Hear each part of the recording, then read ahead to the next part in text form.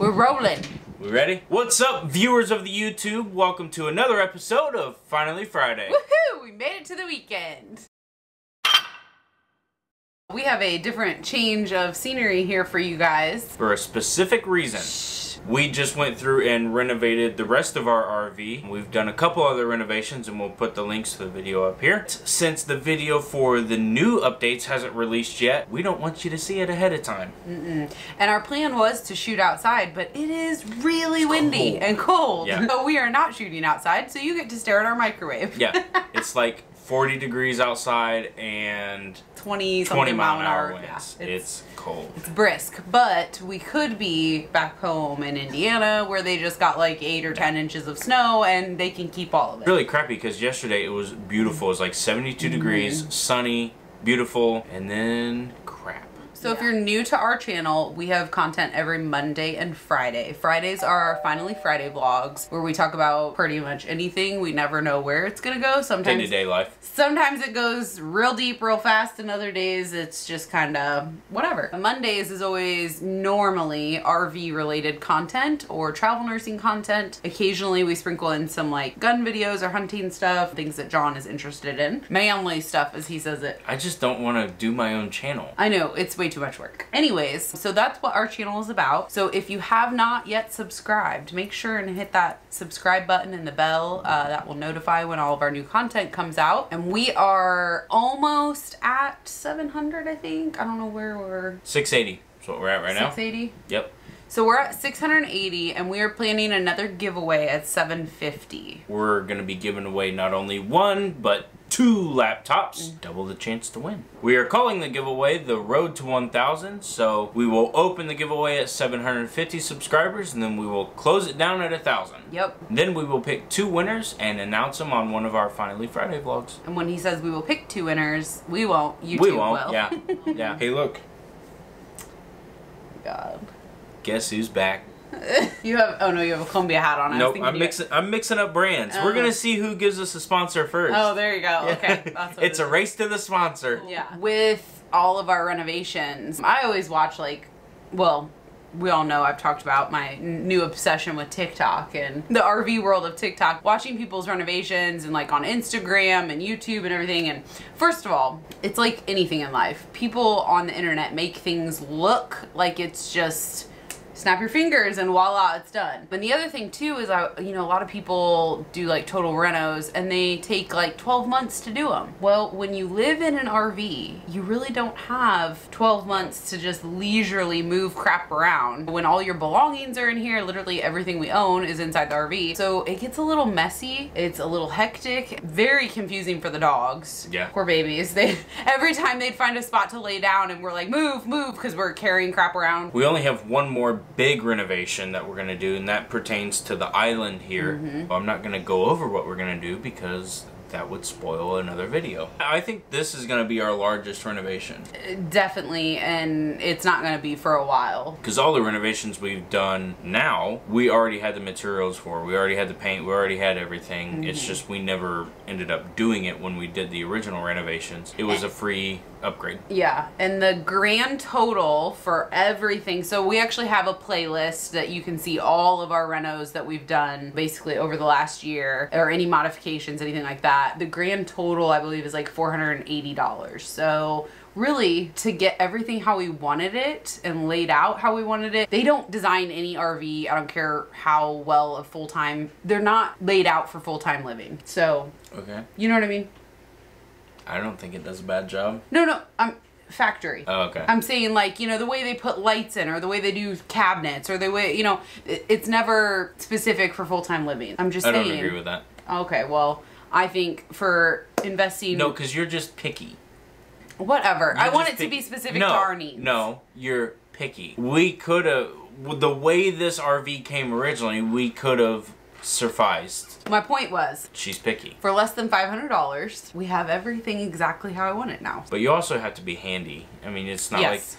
like, oh, you really can't get anybody to come in and renovate RVs for you, at least as far as I know. Yeah. And I'm not hiring out my services, so there's that. Well, and you have to carry all your tools with you and stuff like that, you know? 'Cause, yeah. I mean, if this was like, if we lived in our house and this was pulled in our front yard and like you had your garage full of tools and you could come back and forth, that, I mean, that would be really easy. But it is very hard to renovate on the road while you're living in it. So you gotta get very creative. Yes. Yeah. So just a heads up. MacGyver a bunch of stuff. Yeah, just a heads up to anybody who's thinking about renovating their RV. It is not as easy to do while you're living in it as you would think. Okay, we're moving on.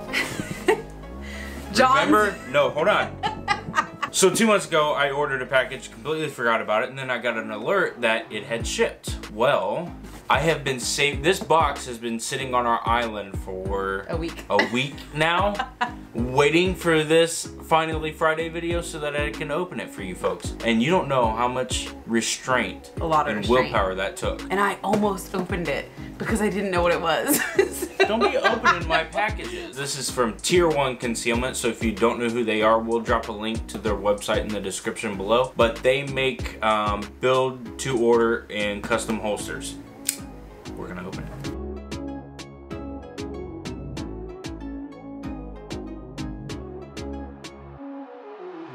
Few things here. A wedge pack, which I'll go over that in a minute. Here. There. Ooh, it comes in a fancy little bag. Fancy little canvas bag. Extra bungee cord, which I'll show you what that goes to. And some stickers. Never have enough stickers. Yeah. Here it is. Oh, I forgot we went this color. Which one was this for? The Glock 19? This is for the Glock 19.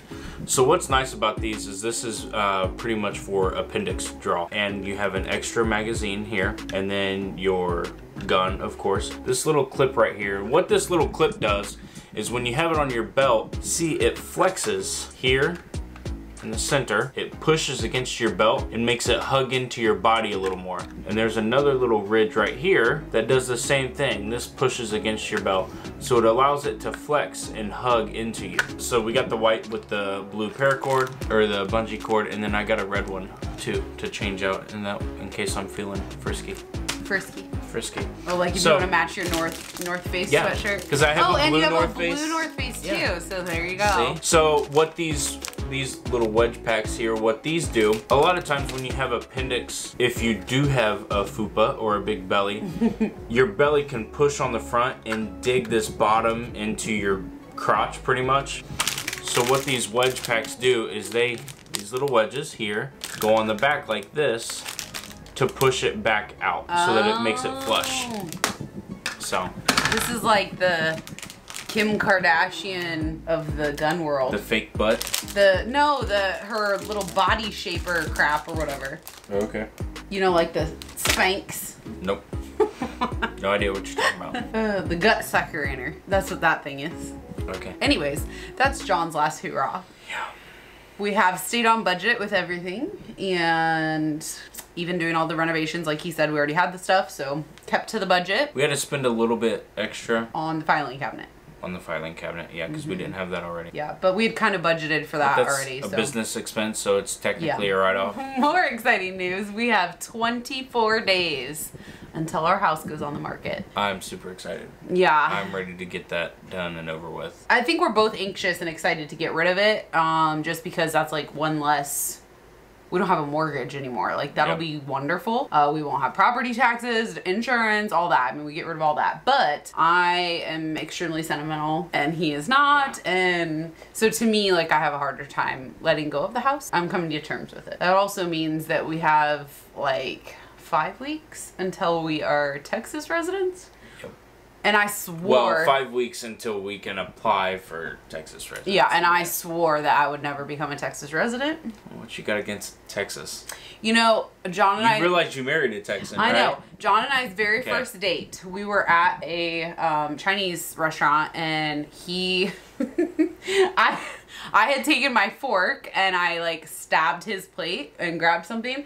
Bad move. He took his fork and blocked mine, and he's like, there's 2 things you need to know about me. Mind you, this is our very first date. He said, don't ever touch my food, because he doesn't share well at all. John don't share food. No. And number 2 was, I'm eventually going to move to Texas again. And well, I knew I wasn't staying in Indiana. Yeah, but you told me So, then you were gonna go to Texas. Yeah. And I was like, oh, we'll see. Convinced him to marry me. Wink, wink. No, I'm just kidding. Yeah. Yeah. And I thought I had him stuck in Indiana, but Nope. so anyways, we were ending up back in Texas, or for you back in Texas, and I'm gonna be a Texan.